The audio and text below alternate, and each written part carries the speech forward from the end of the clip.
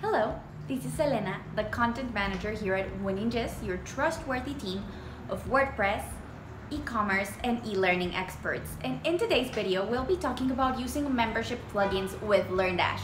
A large number of LearnDash site owners are choosing to use their LMS along with a membership solution, rather than just using LearnDash on its own. But why? What do these membership platforms bring to the table? Do you even need a membership platform? And if so, which one should you go for? We'll be answering all of those questions in today's video.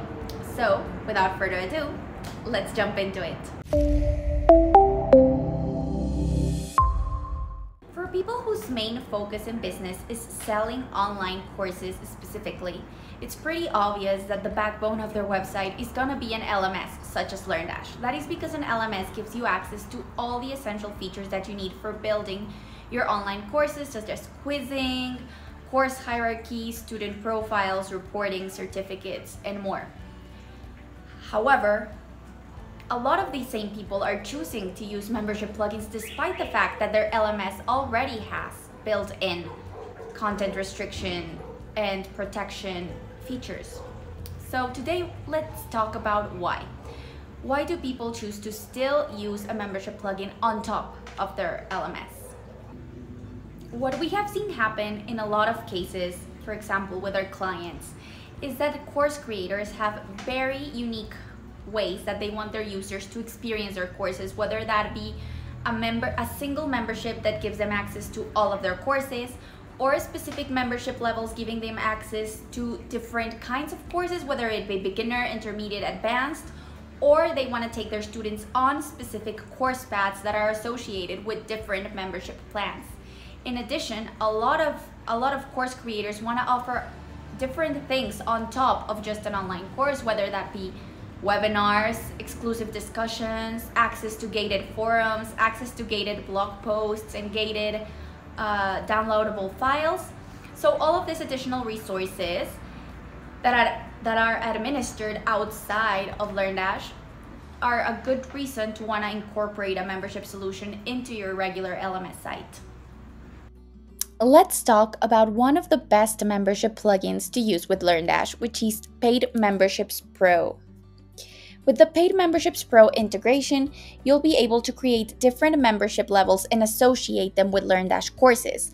By associating several LearnDash courses to a single level, you can create different access plans or even course paths. And at the same time, you can restrict access to specific pages or posts beyond LearnDash, the LearnDash side of your site, so that you can create a more robust membership program like we discussed previously. The integration is free. MemberPress is another plugin that seamlessly integrates with LearnDash and allows you to create different membership levels that tie in with your courses. What makes MemberPress stand out is its advanced rules to set conditional access.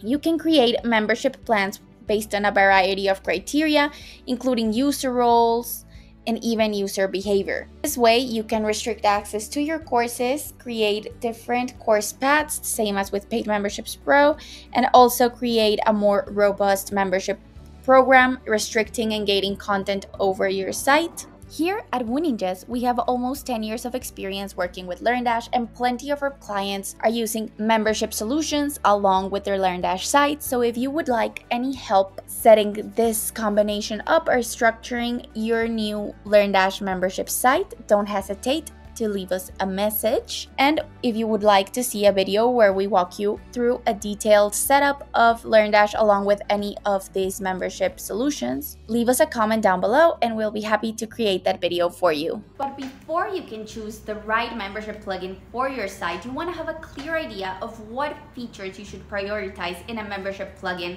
when it comes to using it specifically for online courses. The first thing we should think about is accessibility and user friendliness. You want to choose a membership plugin that is not only easy to navigate on the front end, ideally you also want a membership plugin that is easy to use on the back end for your team, that is similar to what your team is already using, so that it's easy to manage as well and to administer. On the front end, you'll also want something that's simple, easy to navigate, and that matches well with the look and feel and navigation on your online course pages.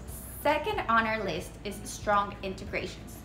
You want to choose a membership plugin that not only plays nice with LearnDash, but also integrates seamlessly with any other tools you might be already using on your site, whether that be WooCommerce for e-commerce purposes, whether that be a CRM, email marketing plugin that you're using for email notifications, anything else that you're using on your site.